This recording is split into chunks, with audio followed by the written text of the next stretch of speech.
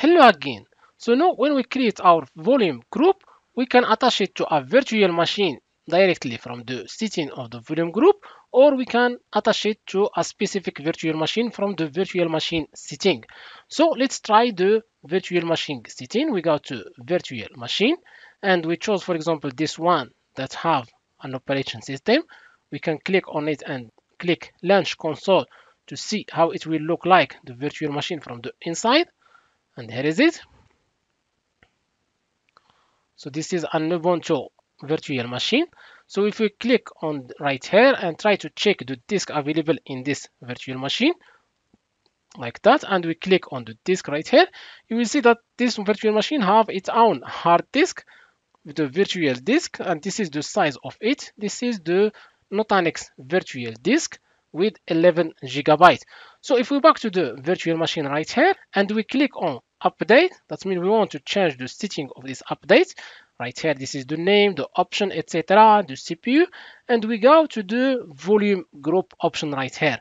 So you haven't added any volume group yet. We simply click on add volume group. So if we click on it, it will show the list of the different volume group available in the cluster. So right here we have only one, so we can choose the one that is available right here. Or we can simply create a new one directly from this place. It will do the same step that we did in the creation of the volume group. So we chose the volume group one that we created and we click add.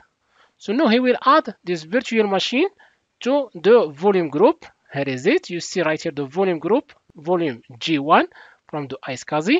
And if you want to add some other option, we can enable it. But our option that we talk about it in this lecture is the volume group. So we click save.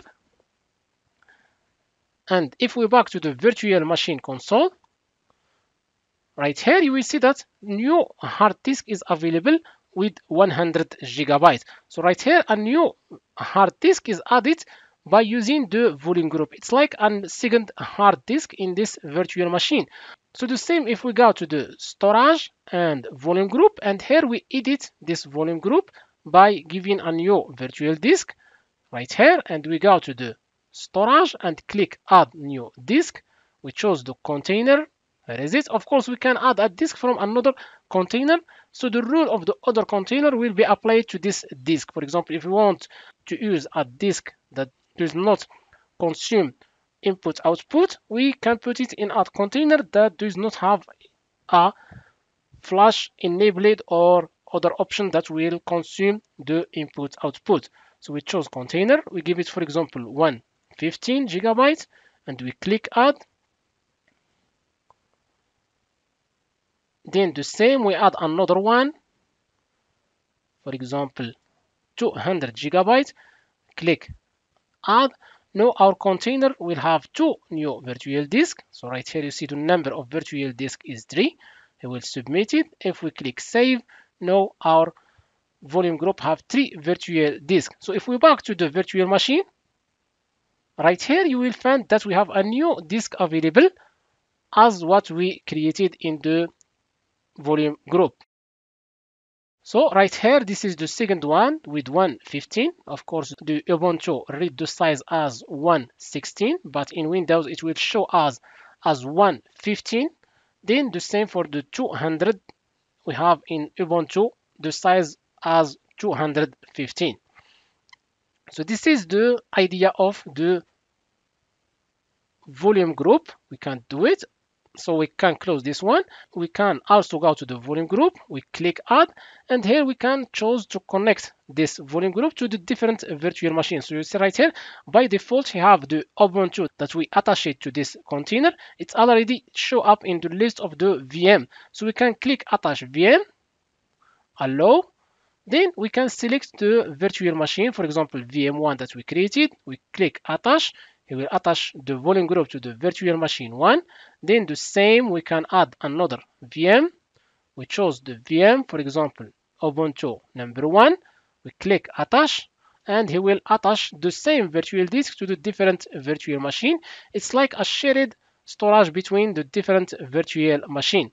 So right here you see we have Ubuntu with 0 and another Ubuntu with 1 and the VM 1. Of course, if we want to delete someone, we can simply click on this symbol right here, and he will delete the virtual machine from the attached volume group.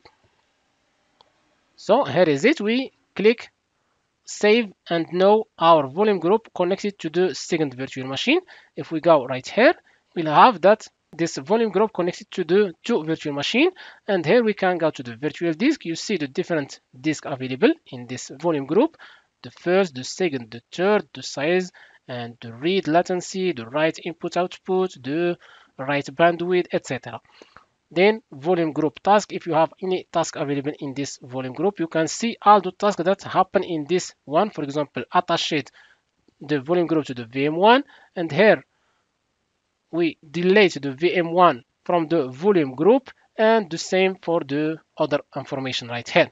So this is the idea of volume group. It's very simple. It's like a second or the third hard disk you add it to the virtual machine, or you can connect it to the external application by enabling the external authentication to this volume group. So see you in the next lecture.